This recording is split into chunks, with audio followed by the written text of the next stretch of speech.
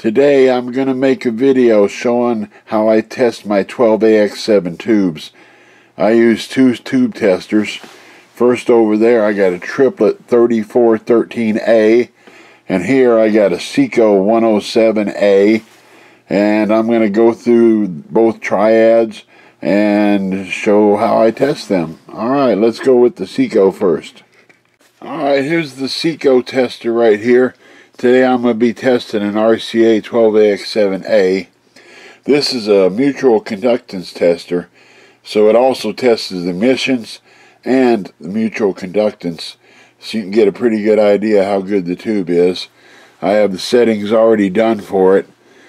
Over here is the DMC, dynamic mutual conductance test. Here's the gauge. First up, I'm going to press the line level so it gets where it's calibrated. Now, this is triode 1, and it tests at 90, which is really good. It's a good tube. And then on the triode 2, which is down position, it also tests 90. So this is a pretty balanced triode tester tube on this tester. It also has a basic emissions tester where you can test each triode.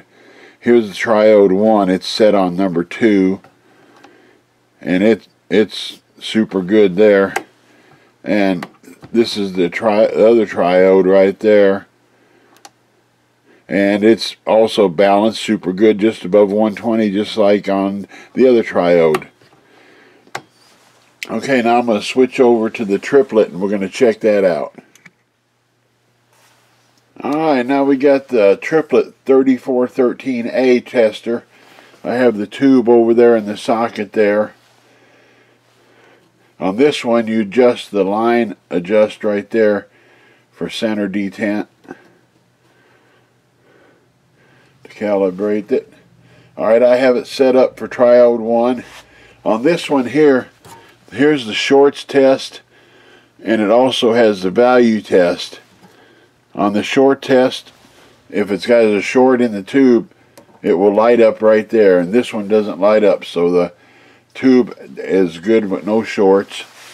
Now we're going to turn the value on and test the tube, and it tests at 72 on this one right there, basically about the same as the other tester.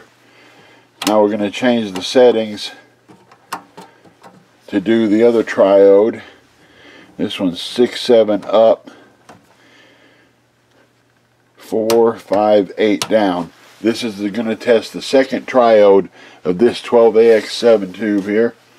No shorts on this. There's a shorts light. Turn the test value, and it tests at 74 on this one. So close to balance. Both testers showed that the tube tested good and strong. It's an awesome tube here. Here's the tube. It's 12AX7A RCA tube. This is an awesome tube. Tests really good. Alright folks, that's how I test my tubes, my 12AX7 tubes, using two testers to know that it's good. I appreciate y'all watching. Y'all have a good day. Take care. Bye-bye.